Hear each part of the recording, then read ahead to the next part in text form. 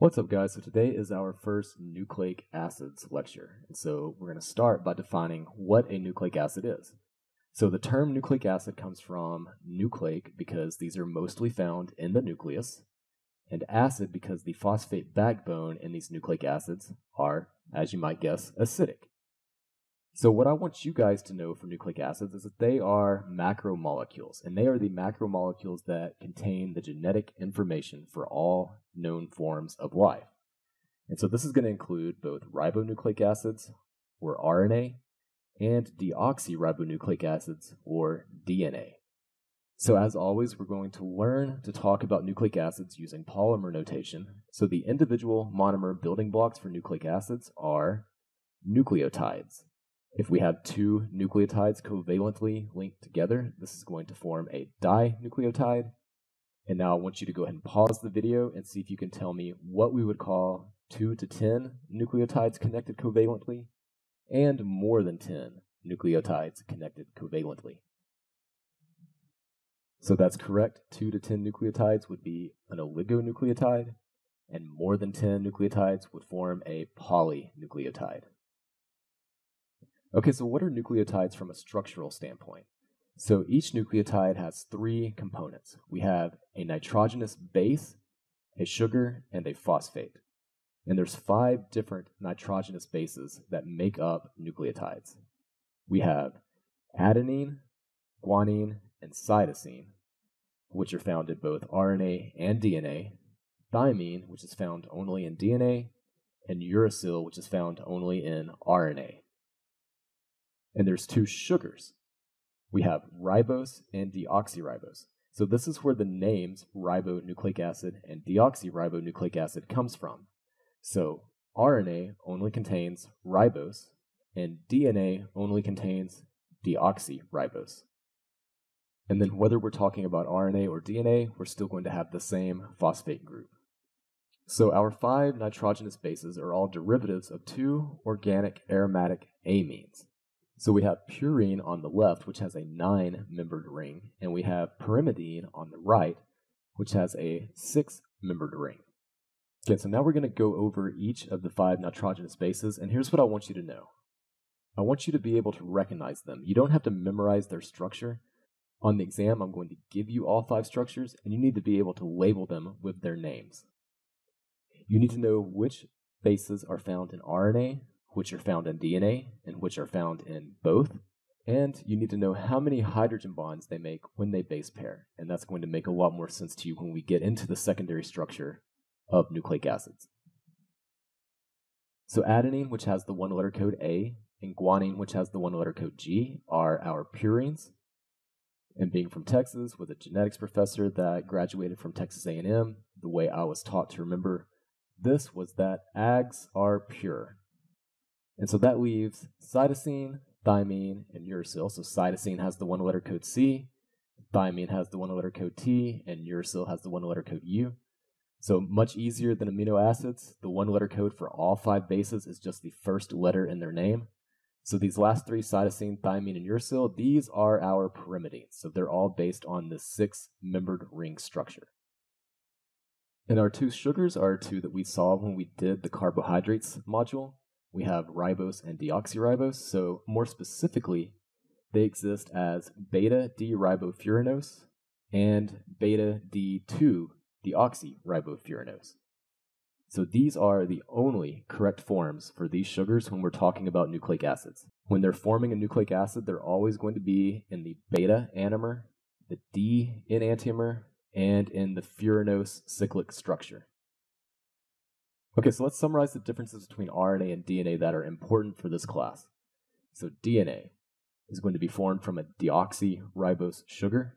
It's going to contain the bases adenine, thymine, guanine, and cytosine. And it's generally going to be found double-stranded. Conversely, RNA is going to contain a ribose sugar. It's going to contain adenine, uracil, guanine, and cytosine as the bases, and it's generally going to be found single-stranded.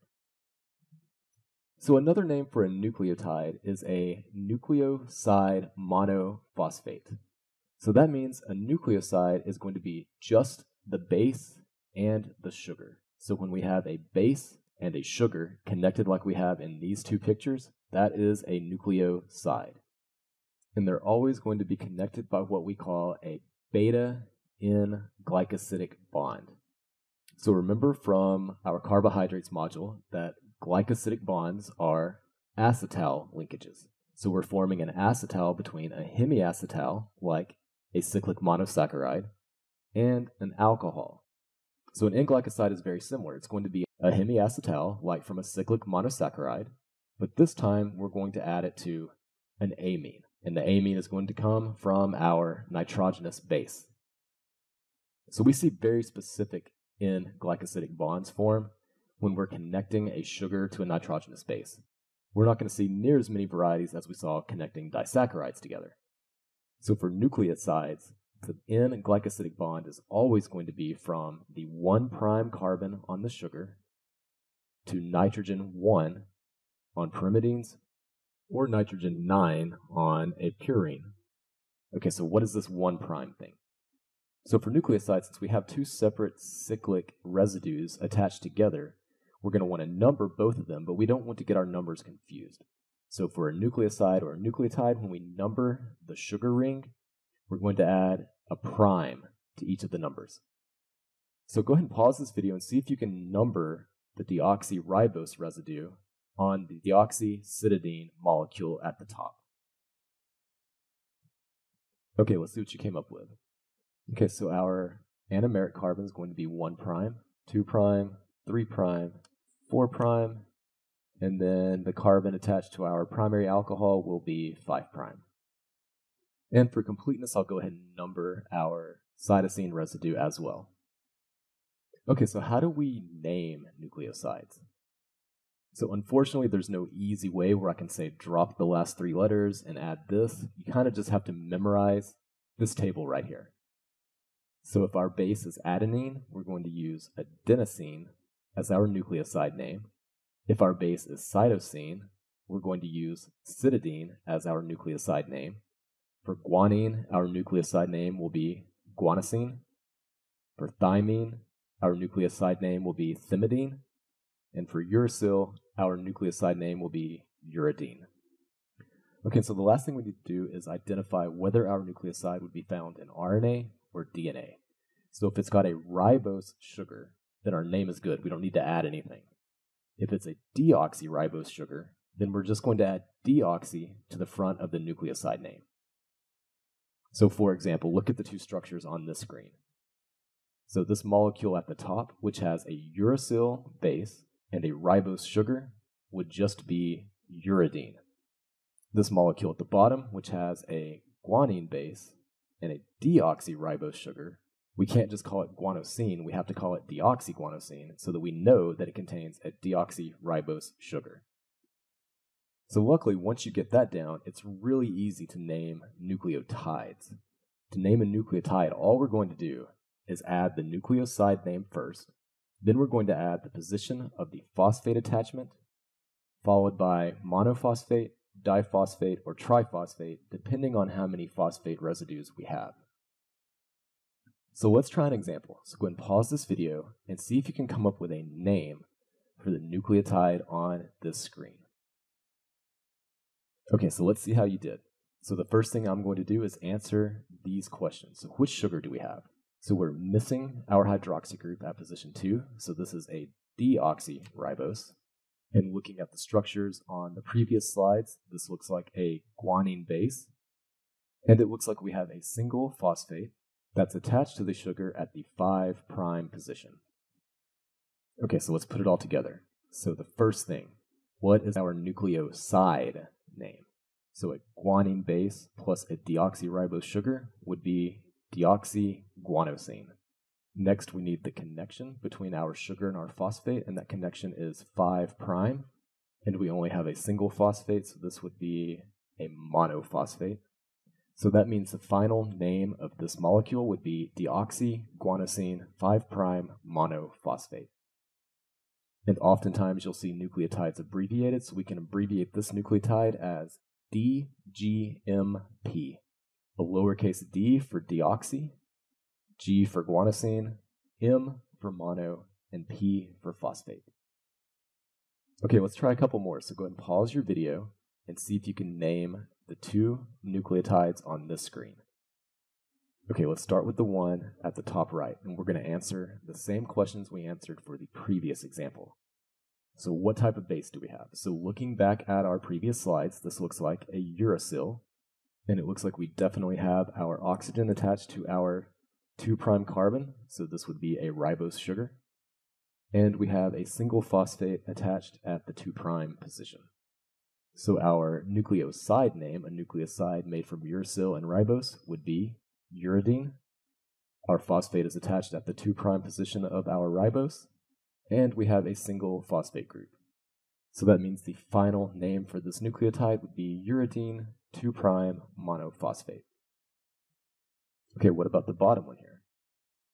So our nitrogenous base looks very similar to the one in the previous one, except it has a methyl group at position 5, which makes this a thymine. Our sugar is missing the hydroxy group at position 2, so this is a deoxyribose. And we have a single phosphate group attached at the 3' position. Okay, so a nucleoside made up of thymine and deoxyribose would be deoxythymidine. And we have a single phosphate group attached at the 3' position. So that means the name of this nucleotide is deoxythymidine 3' monophosphate. So another acceptable name for this nucleotide would be thymidine 3' monophosphate. So why is that acceptable? Why can we drop the deoxy from this nucleotide name? Well, it's because thymine is only found in DNA, so we know that the sugar has to be a deoxyribose, so we don't have to add the deoxy prefix here. A lot of times you'll just see this written as thymidine 3' monophosphate. But for this class, either of those answers are fine with me. Okay, let's try another example. So go ahead and pause this video and see if you can come up with a name for the nucleotide on this screen. Okay, so it looks like we have a thymine base again. And since thymine is only found in DNA, it's not surprising that we have a deoxyribose sugar as well. But this time we have 2 phosphate groups with one of them attached at the 5' position. So putting this all together, our nucleoside name would be deoxythymidine, or just thymidine since we know that thymine only exists in DNA. Our phosphate groups are attached at the 5' position, and this time we have 2 of them, so it'll be diphosphate. So this molecule would be thymidine 5' diphosphate or deoxythymidine 5' diphosphate. So what type of linkages do we have here? So let's introduce a couple of new functional groups. So hopefully at this point in the class you remember that an ester is a carbonyl attached to an oxygen. So what do you think we would call a functional group that looks similar to an ester, but we replace the carbon with a phosphorus? So we would call that group a phosphoester or a phosphate monoester. So what if we added another oxygen, another single bonded oxygen attached to our phosphorus? So instead of having an ester bond going in just the right direction, we have an ester bond going in the left direction as well. So what do you think we would call this functional group? That's right, it would be a phosphodiester or a phosphate diester linkage. Okay, so what if we expand this functional group again? What if we add in another phosphorus double bonded to an oxygen? So a structure we might see if we have a diphosphate or triphosphate group attached to a nucleoside. So what we've created here is what would be called a phosphoanhydride bond. And so this phosphoanhydride bond right here is going to be very important when we get to the metabolism module. But to wrap things up today, here's a little preview of metabolism. So go ahead and pause this video and see if you can name the nucleotide on this screen. Okay, so it looks like we have an adenine base and a ribose sugar. And this time we have 3 phosphates attached at the 5' position. So a nucleoside formed from adenine and ribose would be adenosine. Our phosphates attached at the 5' carbon and we have 3 phosphates. So this molecule would be adenosine 5' triphosphate. But you probably know it better as ATP. So you may have heard ATP referred to as the energy currency for the cell. And oftentimes you hear these phosphoanhydride bonds being referred to as high energy bonds. So what does that mean? Well, it means that hydrolysis reactions, where we remove a phosphate group from ATP to form ADP, adenosine 5' diphosphate, are highly favorable reactions. They have a large negative delta G. And we can use that large negative delta G and couple the hydrolysis of ATP with other reactions that aren't favorable. So this gives us a way to power all of these non-spontaneous, these unfavorable reactions in our body. But I don't want you to bog yourself down too much with that right now. For now, let's just focus on nucleic acids, but that's going to be a major topic in Module 8, Metabolism.